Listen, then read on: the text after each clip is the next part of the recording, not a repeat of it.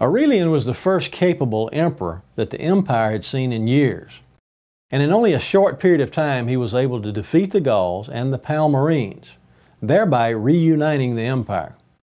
What took place during the time of Aurelian is of particular interest to our study.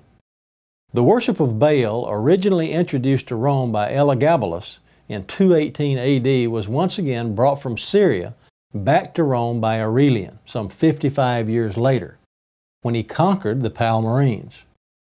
The irresponsible emperor Elagabalus was unsuccessful in establishing the worship of Baal, but not so with Aurelian. During his reign, the worship of the sun god Baal under the name Sol Invictus would come to be accepted as a personification of all the Greco-Roman sun gods. First, a little history regarding the Palmyrenian Empire. With Rome unable to defend the eastern provinces from their surrounding foes, Septimius, the governor of Palmyra, Syria, took charge of the legion stationed there in an attempt to defend his territory. At that time he was proclaimed king of Palmyra by the soldiers. Only a short time later, Septimius was assassinated and his son became king. But here our story takes an unusual turn. The real power behind the Palmyrenian throne was the new king's mother, Zenobia.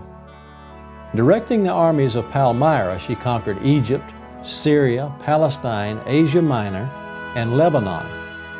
Coins from that era depicting Zenobia bear the inscription Augusta, the feminine form of Augustus, a title first held by Caesar Augustus, a title reserved only for emperors.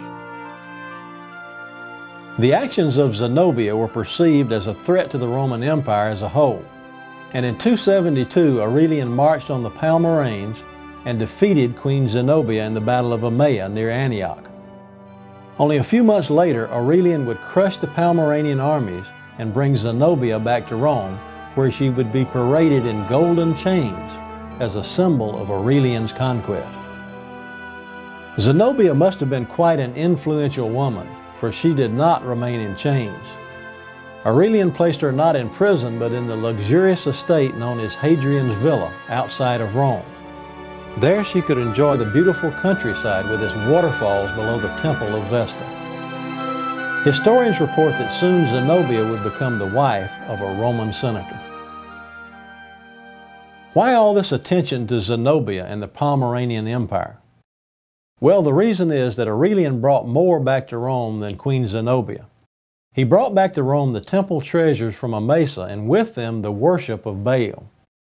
Baal would be renamed Sol Invictus, the invincible sun, and later emperors, worshippers of Sol Invictus, would proclaim aspects of that worship to be Christian in nature. Time is the Ally of Deceit, the book and 5 one-hour DVDs, now available from Partakers Publications. Beware lest any man spoil you through philosophy and vain deceit, after the tradition of men, after the rudiments of the world, and not after Christ.